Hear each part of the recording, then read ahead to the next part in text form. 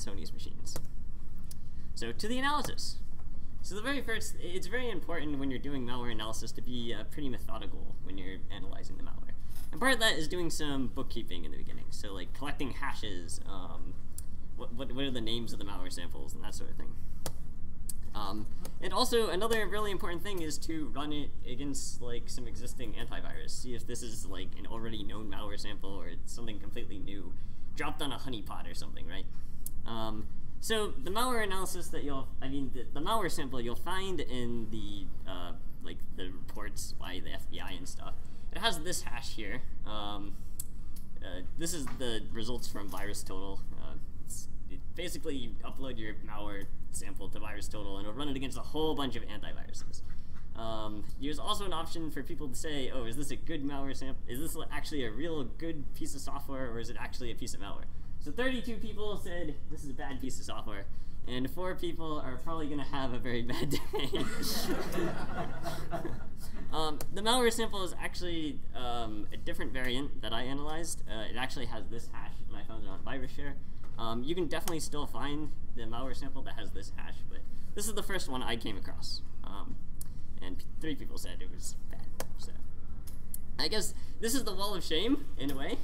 These are the antivirus that said this wasn't a malware sample. So if you go back a slide, it said 47 out of 57 antivirus said that this was a bad, evil malware sample, right?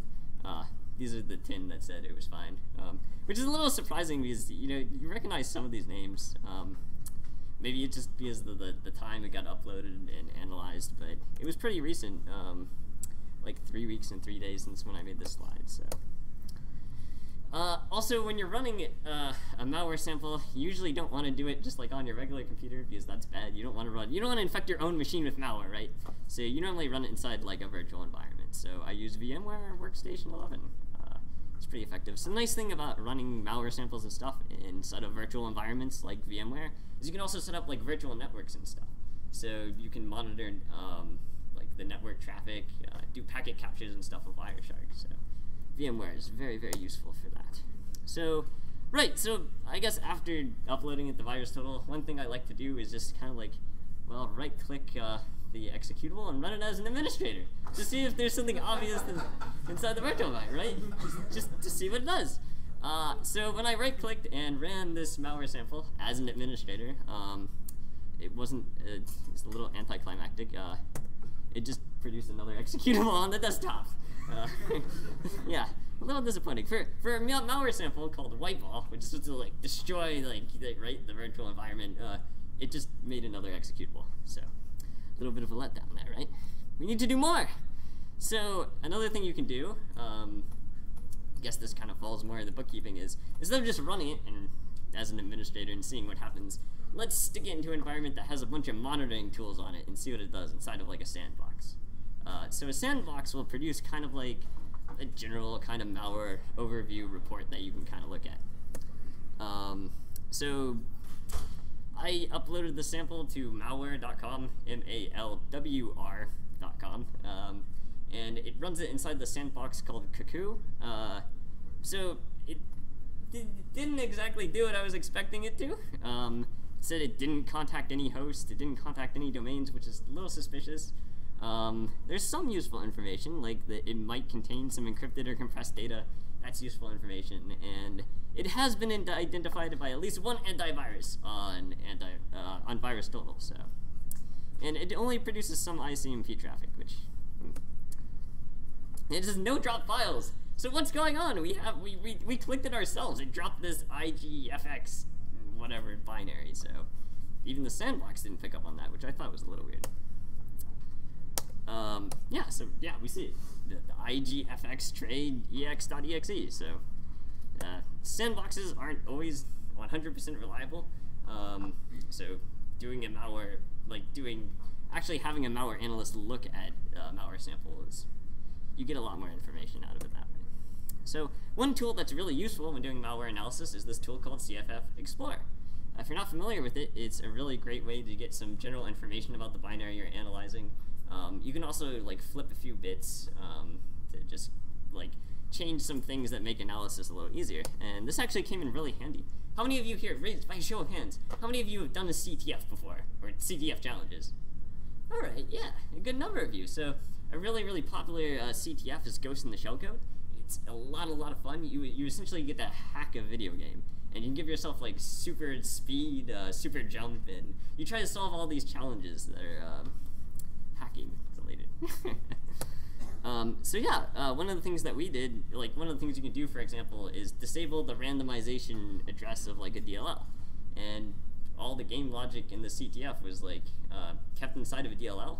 So when you're moving it from like IDA or whatever into Ollie, it can be useful like to disable that randomization, right? So the way I used it for the Sony malware sample was kind of get a general overview. See, you get the hashes, you can tell some more information about the executable. Like for example, it was compiled using Microsoft Visual C++ compiler, right? That's pretty useful. A little suspicious thing there, right? We see that the portable executable size was 56 kilobytes, and then the file size was 430.38 kilobytes. So not all of this was part of the executable. And the microphone is falling. There we go.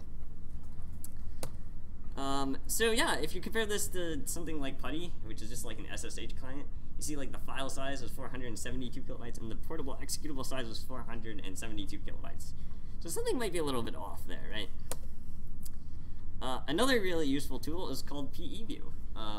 This actually gives some pretty significant information, like when exactly was this malware sample compiled? And this date here, circled in green, is a little suspicious, right? It's November 22nd, 2014. This hacks on Sony Entertainment happened the 23rd or 24th, right? Yeah. So, interesting. All right, so another thing you have to ask yourself when analyzing a malware sample is this malware sample packed? If a malware sample is packed, it makes it significantly more difficult to reverse engineer. There are legitimate reasons to pack a program. Like maybe you want to implement that as kind of a form of DRM, make your program harder to crack. And also, the main purpose of packing a program is to make its executable size smaller. Yeah, just to reduce the size of your executable in general. What happens during a pack, when a malware sample is packed, is it basically decompresses and becomes larger in memory. So why would a malware analyst actually want to pack a program? Well, you can obfuscate a lot of strings, and once again, it makes it harder for someone who's like looking at your malware sample to reverse engineer, because having people reverse engineer your malware sample is bad. So yeah, just asking the question, is this malware sample packed? And pretty much the answer was no. PEID is a great tool for kind of identifying whether or not a malware sample is packed. This one wasn't. And you can also look at some of the histograms, which give you an overview of entropy. The text segment of the executable didn't really indicate that it was packed. But you also have the rest of the program, which was weird because that wasn't part of a segment, and it was pretty high in entropy. So this file, as you'll find out, this malware sample, it kind of drops other executables, and it's kind of modular and runs in components. Right, so back to CFF Explorer, you see here, one of the things you can do to tell if a malware sample is packed is if the virtual size of the executable is much larger than the raw size. So when we say the raw size, it's like the actual size in the file, and virtual size is like the size in memory. So yeah. All right, so you can only get so far with just like basic tools that give you a general overview of like the like static analysis of a program. So one of the things you'll have to do is kind of do some code analysis. So when we say code analysis, it's actually kind of looking at the assembly language, like looking at the assembly of the malware sample. So unfortunately, malware authors aren't real keen on giving you the source code to their programs, right? Yeah, they probably don't want to give you that. So how do you get static analysis? You take IDA-cats and you roll them up against malware balloons. So my general idea here was that you get static electricity, but as I found out from my Vice President Daniel, normal people don't rub balloons up against cats. I don't advise it. You could use any kind of fur to get static electricity. Yeah. Okay. Yeah, so the tool I use to do static analysis on this binary is called IDA. I used IDA free. It pretty much suits the purposes of what you kind of need to analyze it. IDA Pro obviously has a lot of really, really useful features. For example, Hexray's decompiler can kind of give you almost like the source code of a program, but IDA, just the free version of IDA disassembler, you're pretty much just going to get assembly language, and you have to kind of look at that. So yeah, as I talked about before, this malware sample drops different components. So just looking at our original executable, which had that long hash, which I kind of named Destover.exe, it dropped that you can't really get a full analysis of the malware sample without also looking at the smaller components like igfx tray.exe executable loss. So you have to look at both things. They do different stuff. Yeah, so the idea here is it's modular design. So yeah, one of the things that the malware sample does, if you look at some of the assembly, is that it installs itself as a service. So one of the reasons why malware might want to install itself as a service is to become persistent. So like say, hey, maybe the computer reboots and you want it to keep running.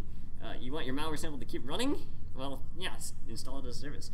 And you can also hide from the process list by installing as a service too. So that's pretty useful. So just an overview, kind of like, so we all kind of understand like what this assembly kind of looks like and how it works is, say you have this function called fluffy, and it has a parameter called sheep.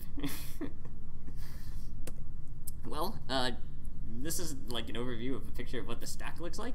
So the first thing you do is kind of push the parameters of the function onto the stack. Then you push the return address after you exit the function. Then you save your old base pointer, and then you move you move ESP and the EBP to create like a new stack frame. But the most important thing here to take away is that you push the parameters of the function onto the stack first before you call the function, right? So taking a look at this, we see that we have the function create service A that the malware sample uses, and all these things above it that are like pushes, those are the parameters to the function. So we see some interesting things. For example, now we know what the name of the service that the malware sample installed. So it calls itself Win Schedule Management Service. We also see some interesting variables too. We see that service, it gives it the service auto start flag there, right? It also XORs some other flags too. And also, this is a little kind of an annoying thing about IDA is you have to actually like right-click on these numbers and like select what the name of it is. Normally, you'll just get kind of like a number there. Yeah, Ollie Debug is a little bit better about like predicting what the name of these variables are. Another thing is when it's running commands in general, the malware sample actually creates a service real quick.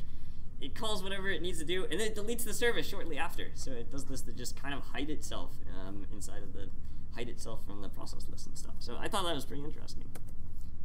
All right, so this malware sample is actually a network worm, which, if you're a system administrator, it probably looks a little more like this. Something a little more like Doom rather than Shelby from Adventure Time. So yeah, so how does this worm work? It actually uses a pretty primitive method of propagating across the network. It actually uses Windows file sharing, right? That's a pretty old attack, right? Yeah, it creates shares, but I guess the most significant of these is actually copying the binary onto the new machine, right? So you see here, before we call this function sub402670, we get the username and the password, and then we pass that to WMIC. Yeah. Okay, but what about IDFX tray? And I just love sheep, so that picture doesn't have much to do with the presentation.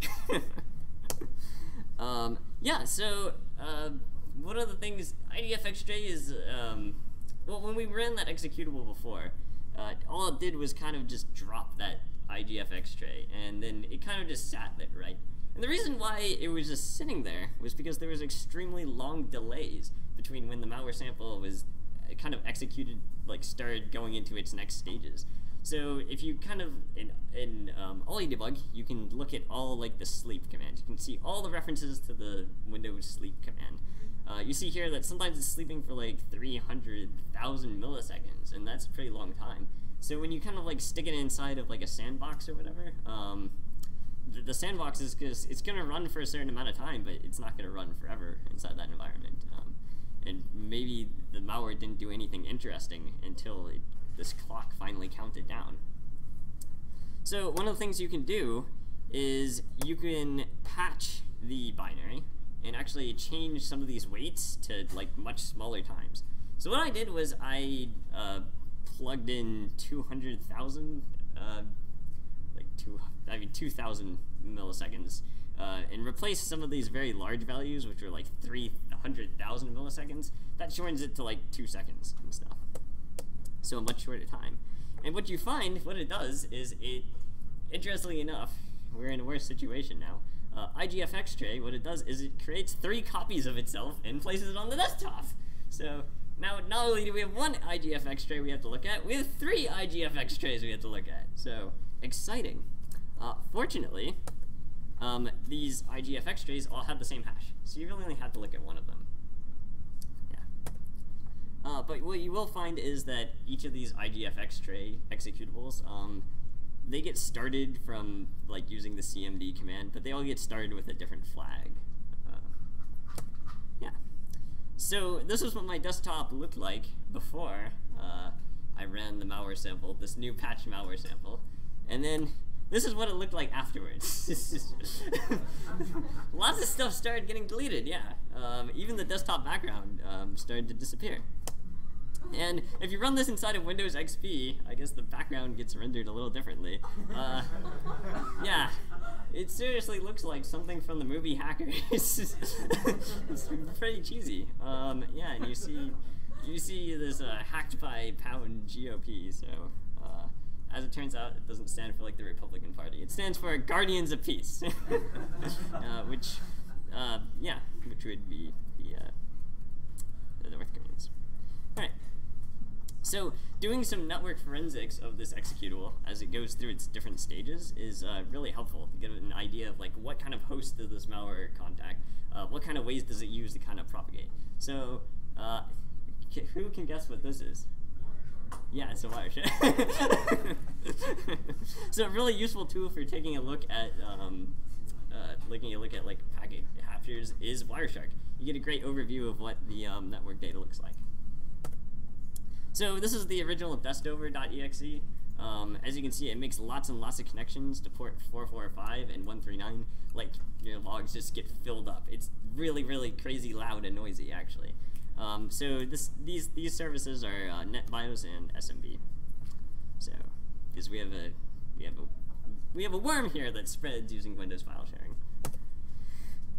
Yeah, so the IP addresses that it tries to contact and stuff, they're in plain text. It's really, really easy to see. Like, just running strings on the binary, so like, just like forensics like 101, run strings on your binary. These are all just plain text, very easy to find, hard-coded IP addresses.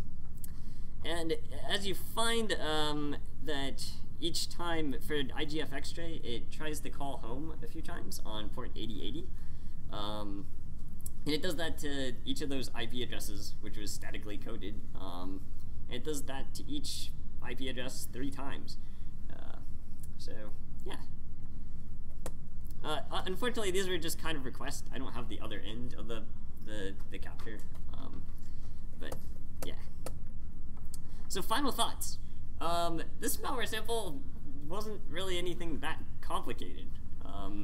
Especially for something that was, like, written by, like, I guess like a government or something. It was a little surprising that it was this easy. Normally, like, if you like take a look at like something like Stuxnet, which is thousands of lines of code and super complicated, this was really, really, really simple to analyze. And I guess the next thing is, yeah, the news will be the news.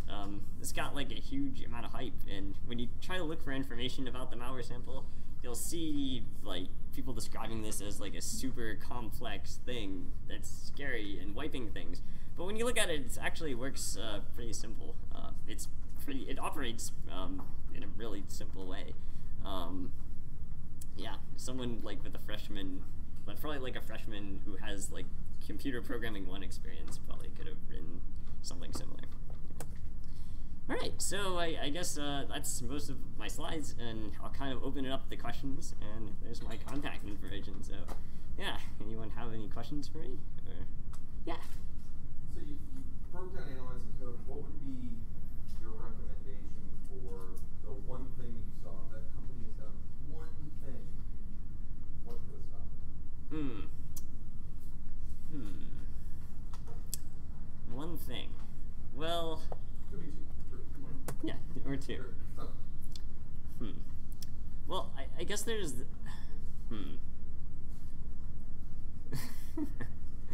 Yeah, that's a very good question. I guess. Well, looking for like some suspicious, maybe in running an intrusion detection system, I would imagine there's rules you can pick up that would kind of detect when like a single machine or whatever is producing that many connections, like on using Windows file sharing and stuff. So I'm kind of surprised they can detect it. File share. What was it using? Just the user's account? Yeah, I think it was brute forcing passwords too. Yeah. So, yeah. Any other questions? Nope. All right, cool. I guess that's all I have for the talk.